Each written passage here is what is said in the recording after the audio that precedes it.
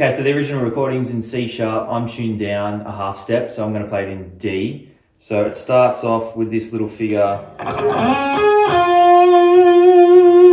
So 12th fret D, 14th fret G, 11th fret G.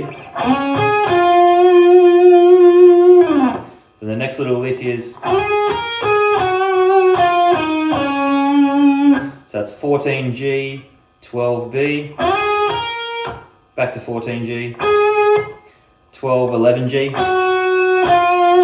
14, 12D.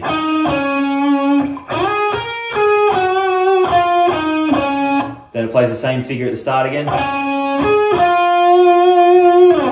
Then this next little lick, so that's 14G, 12B, back to 14G, then bend up 14 on the B. So bend up a half step. Then it starts this fast sort of arpeggiated run, so that's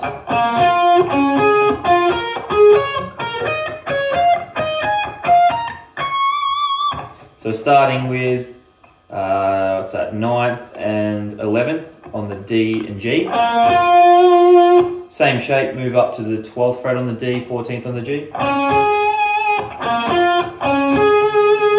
Then we've got 11 on the G, 12 on the B. Move the same shape up 3 frets. We've got 14 on the G, 15 on the B. So all together we should have.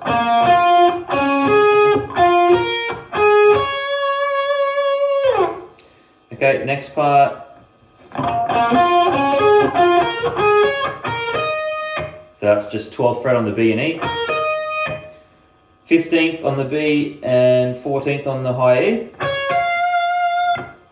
And then we've got what's that, 17th fret on the B, 17th fret on the high E. 19th on the B and high E. And then the last note there is the, what's that, the 22nd fret on the high E, which is the D note. So that run all together.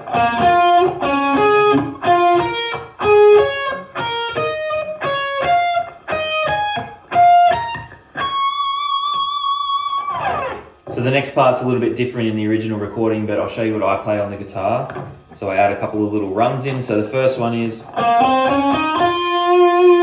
so that's 9, 11, 12 on the D, 9, 11 on the G.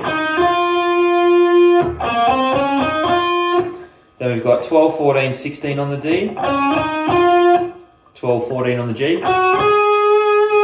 So those two together.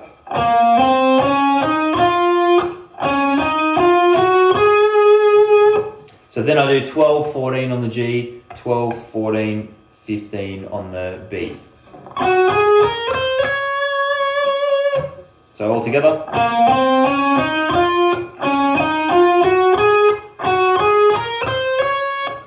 So the last little shreddy lick at the end is just 12, 14, 15 on the B string with 2 hammer-ons. So pick the 12, hammer on, 14, 15, and then pick 12, 14, 15, 17 on the high E string. So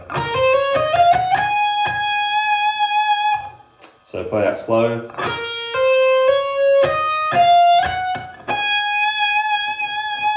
Okay, so play the whole thing slow. It should sound like this.